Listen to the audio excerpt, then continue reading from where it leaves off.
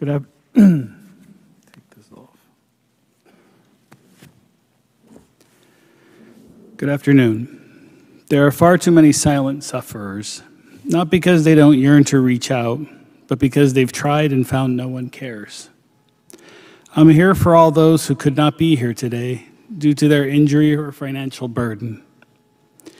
I'm lucky to even be here today myself because as of yesterday, I was finishing treatment with intravenous immunoglobulin, and I'm on high-dose steroids to try to suppress my immune system. I'm speaking today as a private citizen and not on behalf of any organization or institution. This is my personal truth, my story. My name is Shawn Bacavage. I'm a 51-year-old research nurse practitioner. I'm the descendant of hardworking coal miners and was proudly born in the coal region of Pennsylvania. Honesty is very important to me. As we are living in a hyper-polarized world, let me start off by clarifying I'm highly educated. I have 4 degrees. Medicine is my second career. I worked on secondment for the State Department for 15 years, worked through the fall of communism in Eastern Europe and the Balkan War, came back and became a nurse because I love medicine. Politics has zero impact on me being here today. I'm pro-patient, pro-science, and I've been fiercely pro-vaccine my entire life, often having fights with family members to get vaccinated. However, like many, I was a bit hesitant about the vaccine. We all had our concerns. I was scared about the new platform, the new spike protein vector, the fact that we relied on more long-term in vitro studies without long-term safety data in humans. But as a researcher and a scientist, I also understood the need to control and end the pandemic. So I got vaccinated. As a researcher, I fully understand reactions occur, and they are real. No medication or vaccine is reaction-free. I get this, but so should everyone else. But in this rollout, there were many things that came to light quickly once I fell into that adverse reaction world. Prior to December 29th, 2020, the day my life fundamentally changed, I was a vibrant, funny, compassionate, healthy person. No medical conditions, no medicines, never a vaccine reaction. Let me briefly share my reaction story. I went to the hospital where I work. I stood in line. Immediately after dose 1, I developed paresthesias in my right arm. I got injected in my right deltoid. Within hours to days, the numbness and tingling traveled to my right side of my face, my eye, and my ear. I saw a neurologist, one of the top neurologists in New York City. He said, "Oh, if it subsides, get the second shot. We just don't know. It's all new." So it subsided. Against my better judgment, I went back and I got in line. Dose 2 literally set me into a tailspin. Within 4 days, I developed debilitating tinnitus. What I recall from that is the month of February, curled up in the fetal position on the bathroom floor, wondering how will I ever live with this?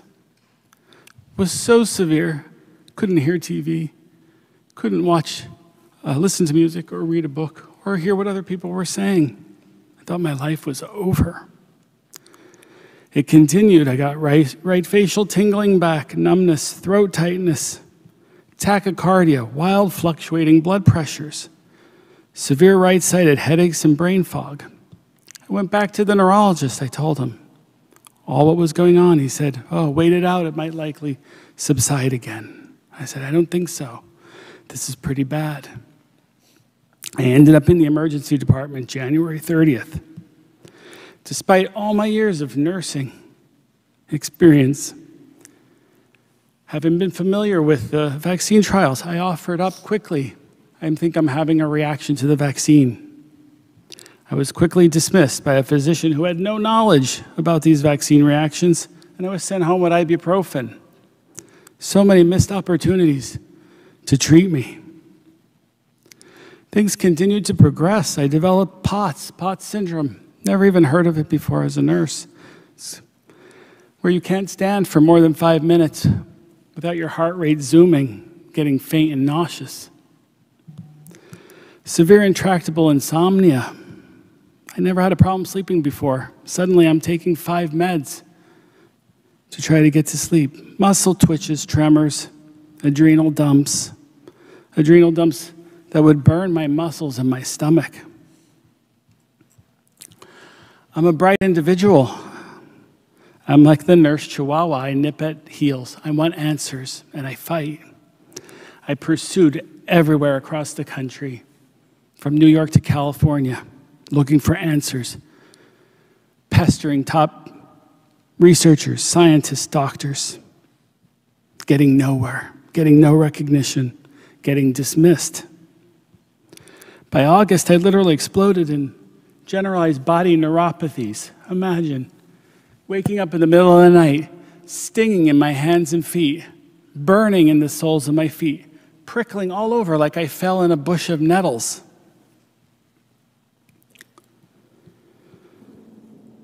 I knew I had to push. A lot of my symptoms were subjective. Physicians don't deal well with subjective symptoms. You're tossed into the basket of anxiety. So I pushed for objective symptoms, objective data. I insisted, let's do a tilt table test. Showed my dysautonomia. Pushed for a skin biopsy. Showed I developed small fiber neuropathy. Still, I couldn't get anybody to take an interest in me. I'm a researcher. I found that curious. Here I am presenting unusual case. Study me. I'm the perfect candidate. I give you objective data. If I tell you my pain's a 7 out of 10, it's a 7 out of 10. I don't minimize or maximize. Feeling so alone and so scared, I turned to social media because I couldn't find anybody like me for support. In mere months, I had thousands of people. I set up a tinnitus group.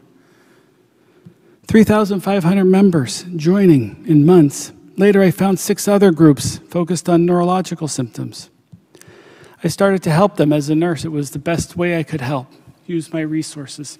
I started researching, reading journals, hearing what they were hearing, reading as much as I can, sharing with them, helping the people who had no insurance understand what their labs were, people who had no money, guiding them what tests they should get, how best to use their money.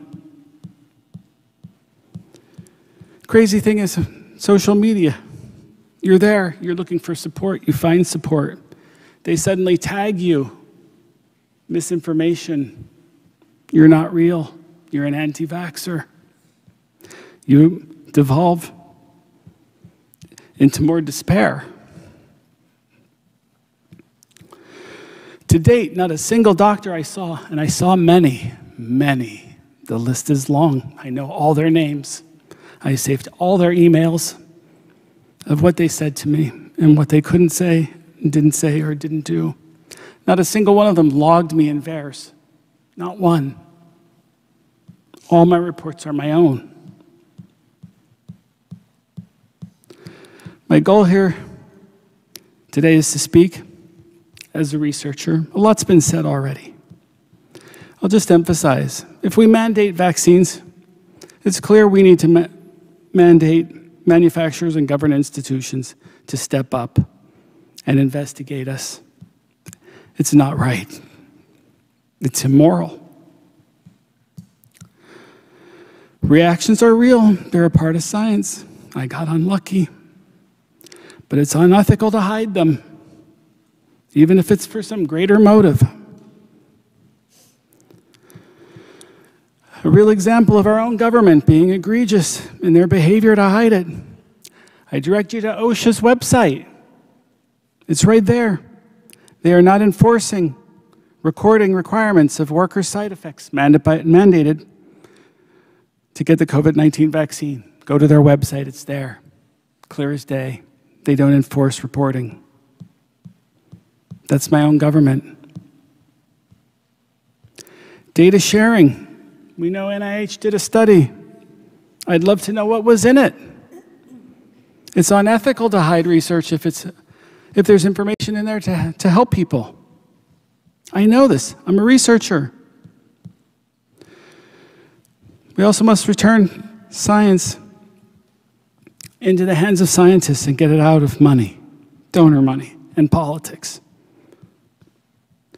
We deserve safe and effective vaccines, but we also deserve an effective and safe government.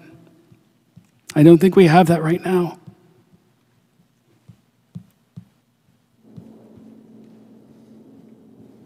Skip a little bit here because it's all been said before.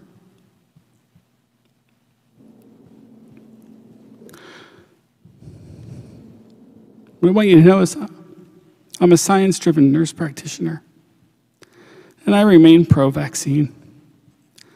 I dedicated my life to medicine and helping people.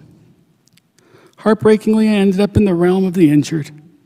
But the real tragedy is not only the lack of adequate medical support, but the active and coordinated denial of our situations, even by my own colleagues. Finally, I want you to know that I was never the activist type. I never pictured myself being here. But fear and despair have changed me. This experience has shattered my life. Like all of you, I know where you are. The 24/7 tinnitus has robbed me of every moment of silence and peace.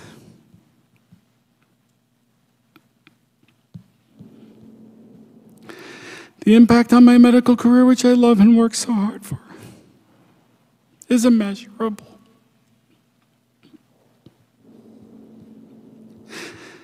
I will continue to fight.